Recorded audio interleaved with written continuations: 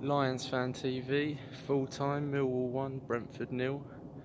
Terrific game from start to finish. Really, we was in their faces from the first minute. The first goal was just Malumbi pretty much pressing high up the pitch, managed to get a tackle in on the Brentford goalkeeper, and then Aidan O'Brien had an empty net. I mean, it's a perfect start really, and then from there we really had the confidence to put some bits of good play together. Really, actually was passing the ball really nicely. Obviously, Brentford, you know, they are superior than us when it comes to passing it, and they did have most of the ball second half. But we was defending well. We were getting them on the break a lot of the time, and you know, it was a proper Gary Rowett performance, I have to say. Over the last month, I think that he's three at the back works perfectly with this team. Having Pearce in there with Cooper and Hutchinson over side just feels a lot more calmer. Like it just doesn't feel like the opposition are going to score.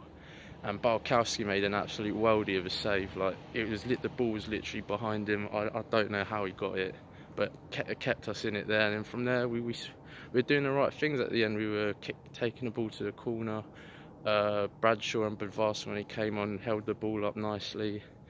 Jed Wallace was showing bits of magic throughout the game, just a bit of flicks and tricks, a good, decent service into the box.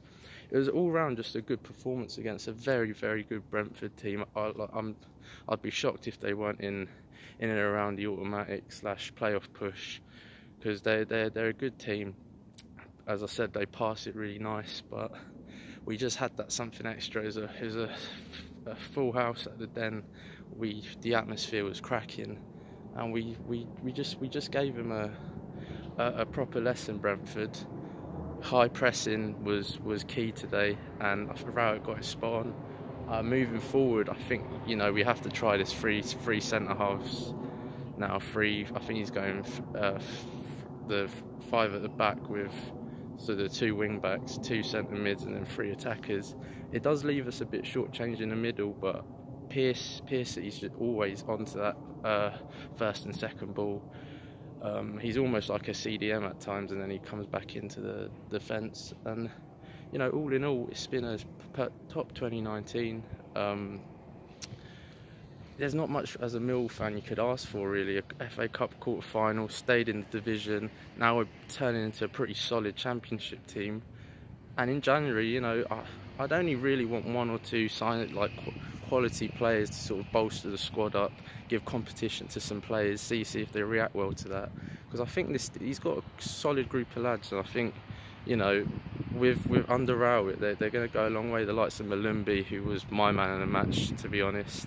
He's coming on leaps and bounds under Rowett. We know what Williams can do. Wallace is turning into something really special. I think that the best bit of business we could do in January is keep hold of him and sign Barkowski permanently.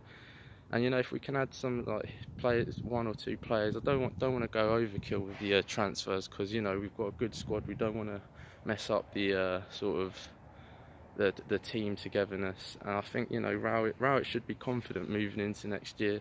Hopefully we can really consolidate maybe a top half finish. Who knows, maybe more if it keeps on going the way it's going. I think games like Barnsley losing 2-1, that those sort of games need to happen for our team to push on as a force in the division. I mean, back to the game though.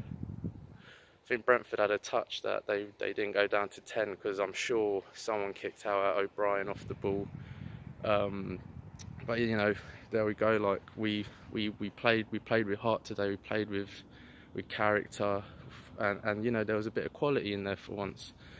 Harris' team had all of that, but sometimes lacked a bit of quality.